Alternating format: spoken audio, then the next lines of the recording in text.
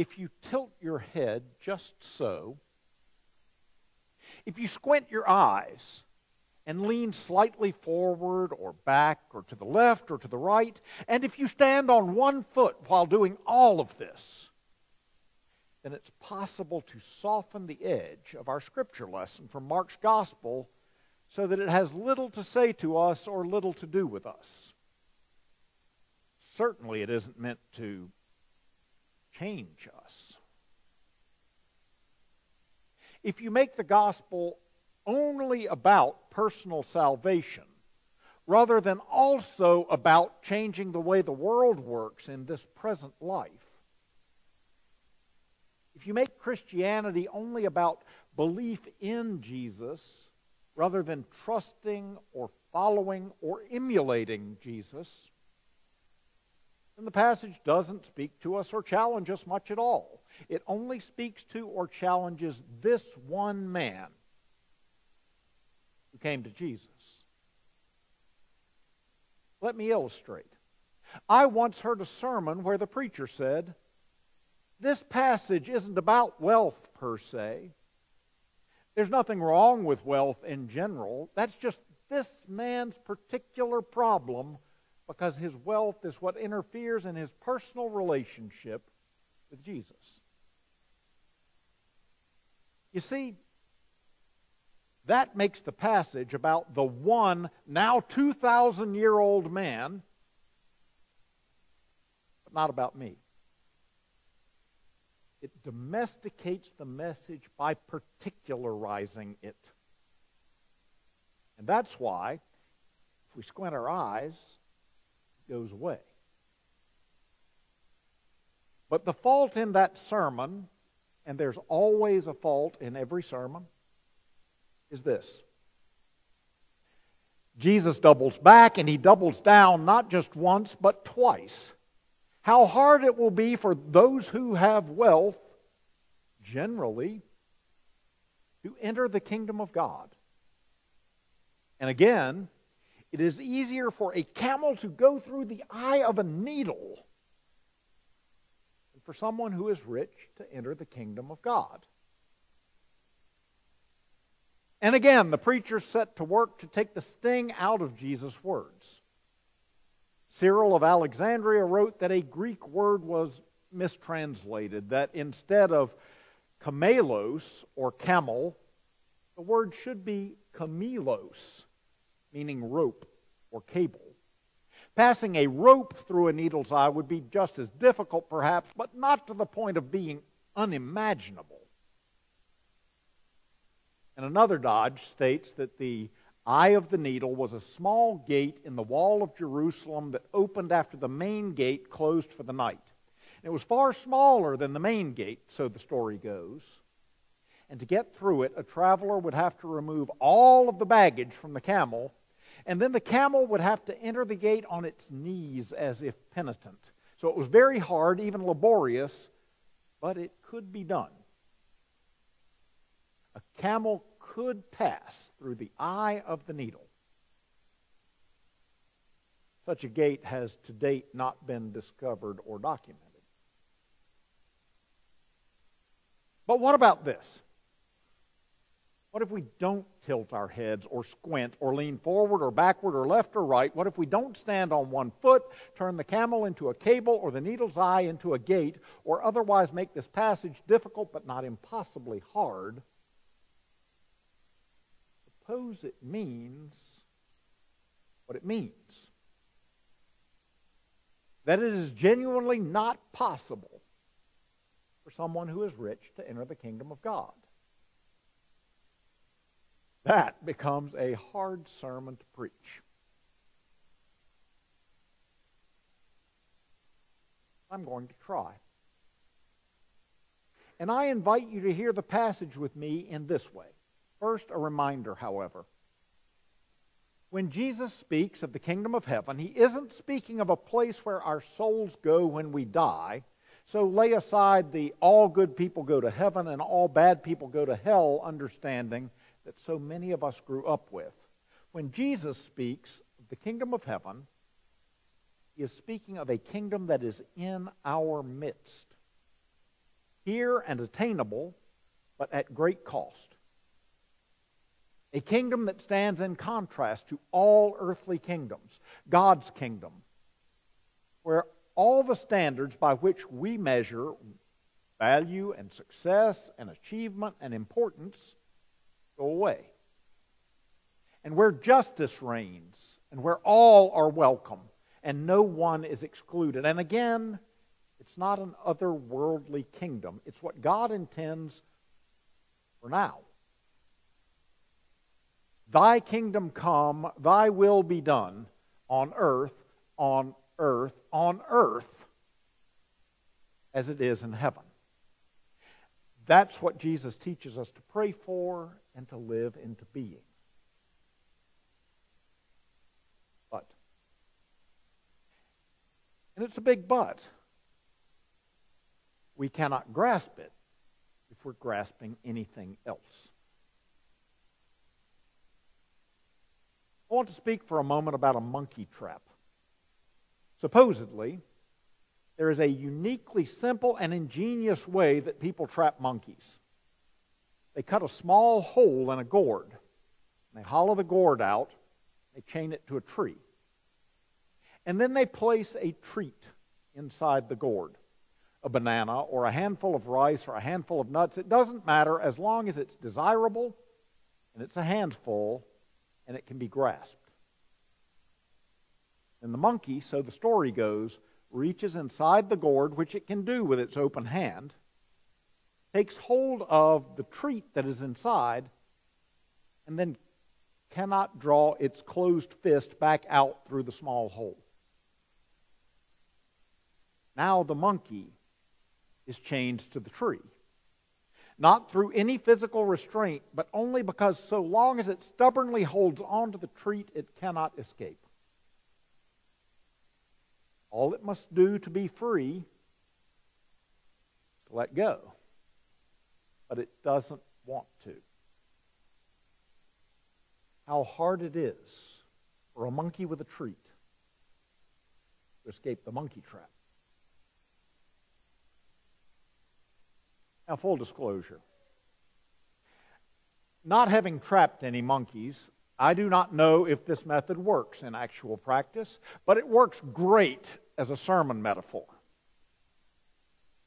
An understanding that you have to let go of some things like a banana or a worldview or a behavior in order to take hold of other things, actually far more valuable things like freedom or like the kingdom of heaven. Jesus is saying you cannot value or exclusively pursue or hold above all things wealth, while also understanding or entering or taking hold of God's kingdom. Now, to understand that, we need to understand what wealth is. In a word, wealth in this world represents freedom, independence, security. It's a means of pleasure. If you have enough wealth, the sky is the limit. Heck, even the sky is not the limit. You can fly to outer space. But more even than that, wealth is power. It's a means of determining who the alpha is in the room. It's a sign of accomplishment or achievement. It's a measuring stick by which we can literally determine what people are worth. In the kingdom of the world, a king is worth more than a peasant. A college graduate is worth more than a high school dropout. A CEO is worth more than an assembly line worker. That's how the world's wisdom works. And not only is it that way, it also should be that way in the wisdom of the world. And the more wealth you have, the more wealth and power you can get. So an unimaginably wealthy person is worth more than a merely incredibly wealthy person. If you have enough wealth, you can have nearly anything in this world but the kingdom of heaven. Because the kingdom of heaven has an entirely different currency. Not wealth, not power, but love. And not love as simple affection or a general feeling of be nice to everybody you meet. In the words of Dr. Cornel West, justice is what love looks like in public. If you don't have justice, you don't have peace, you don't have love, you don't have the kingdom. You don't have it, and you can't have it. You can't have a little of one and a little of the other. Remember, in Matthew's gospel, Jesus teaches, again, the kingdom of heaven is like a merchant in search of fine pearls. On finding one pearl of great value, he went and sold all that he had and bought it. He had to let everything he valued go to take hold of what was truly valuable. That's hard. But remember the way out of the monkey trap. The way to freedom, the way to the kingdom of heaven begins when we begin to open our hand. Wealth, power, and privilege are good things. But look at what's possible when you begin to give them away. When the wealthy give wealth away, the hungry eat. When the privileged give power away, the downtrodden rise. When the haves give money away, the have-nots have some. When the educated give education away, the less educated prosper. Think of Dolly Parton's book club, which has helped reduce high school dropout rates in her native Sevier County, Tennessee, from 44% to 6%. Freedom is not entitlement. Freedom is letting go of entitlement. And when we begin to open our clenched fist, someone is set free, and if the concept of the monkey trap is to be believed, that someone who is set free is us. You cannot have your wealth with all it represents and have the kingdom too.